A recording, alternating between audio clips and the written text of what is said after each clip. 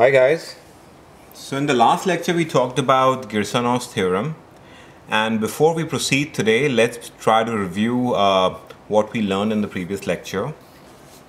So we first said that we have a probability space given by our sample space, a sigma algebra, and a probability measure P. Okay.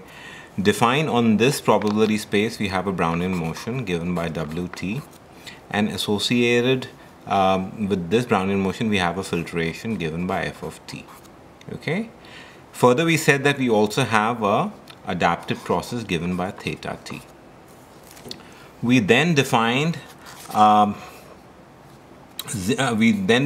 z of t as exponent function of minus integral 0 to t theta of u dw of u minus half integral 0 to t theta square u du. Okay, and then we basically had another process given by w tilde of t that was equal to w of t plus integral 0 to t theta of u d of u. Okay, we further said that let's assume that z is equal to the value of this process at time capital T. Okay, z is equal to zt. Now it might not be very clear from this notation, but this actually z depends on omega. Okay, so because we have a Ito's integral here, so the way it's going to work is we're going to conduct an experiment. We're going to get some omega, and depending on what omega we get, we're going to get a path of a Brownian motion. Okay, and when we integrate that, we basically come up with the Ito's integral. That basically is right here.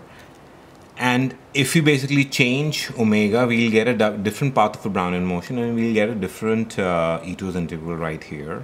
Hence, this variable z is basically dependent on omega. Okay, so even though we have not written z of omega, but it needs to be understood that this basically is a random variable. Okay, and it depends on the paths of the Brownian motion because we have a Ito's integral here. Okay. Then we said that because this is basically a exponential function, z, which is nothing but z of t, this is always going to be positive. So probability that z is greater than 0 is equal to 1. Okay. Secondly, the expected value of z under the actual probability measure was equal to 1.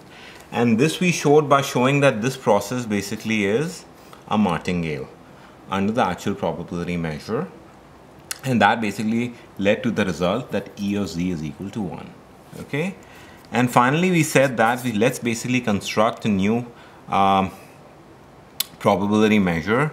A probability measure is going to be given by P tilde, and P tilde, this probability measure basically assigns each set in our sigma algebra. So for all sets belonging to a sigma algebra F, this is going to assign a probability given by this formula, z of omega dp of omega, where z of omega is nothing but z of t.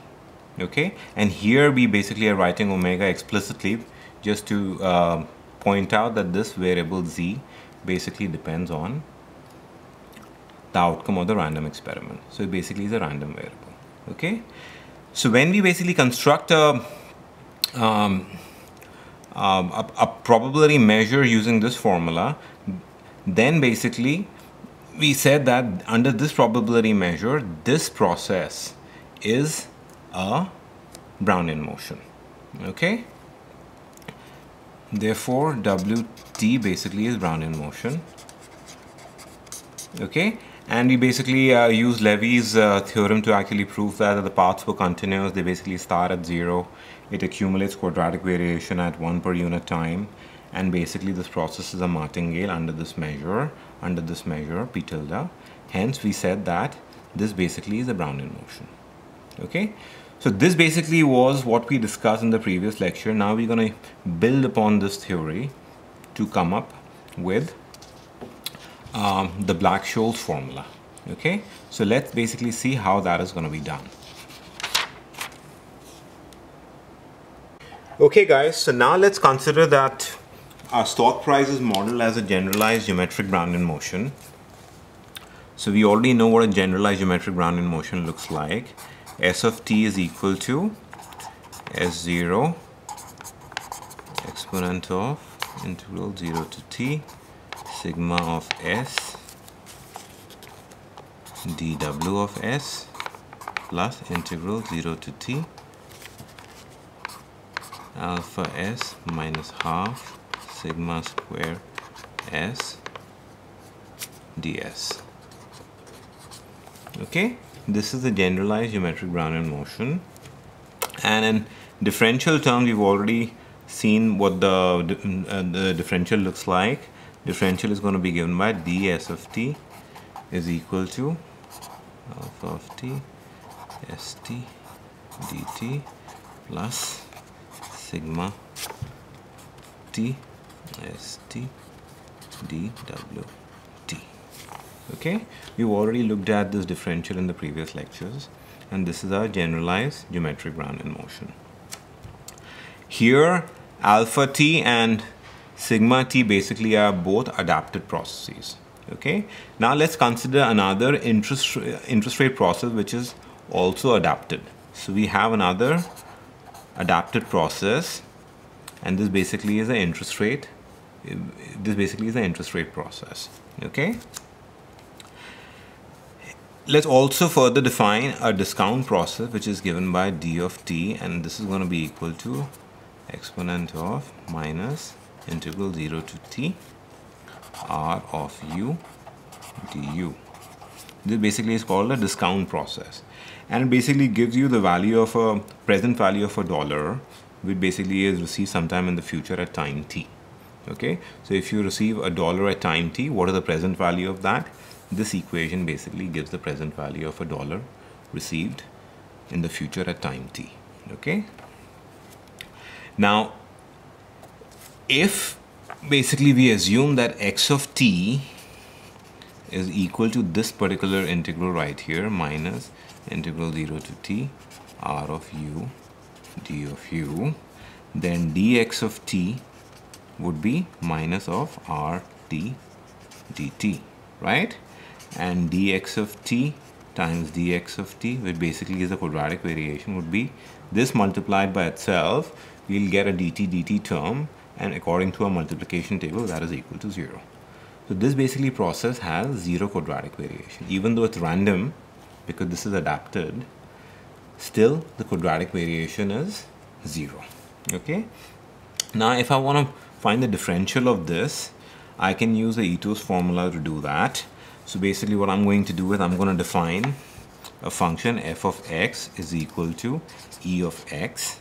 If that's the case, then f dash of x is equal to f double dash of x is equal to e of x.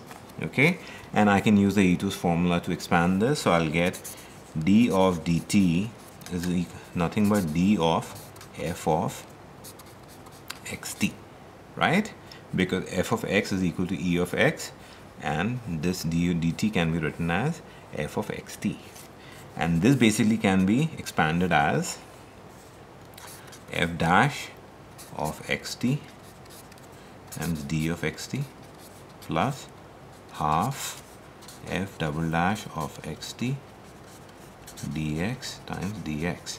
Now dx we already know is 0, so this term would go to 0. We are left with this term. Let's basically write this f dash of xt. F dash of x is basically e of x, so this becomes e of xt. Okay, and dx of t is written right here. It's minus rt dt. Okay, now e of xt is nothing but dt. So this basically is written as, can be written as dt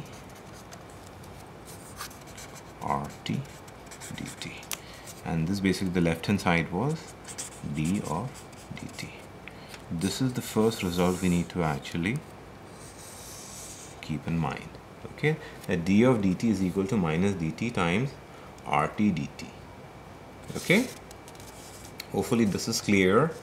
Now next what I would like to do is I would basically like to figure out what is the differential of discounted value of the stock price. So basically the stock price is given by S of t, and the discounted value of the stock price is going to be S of t times d of t.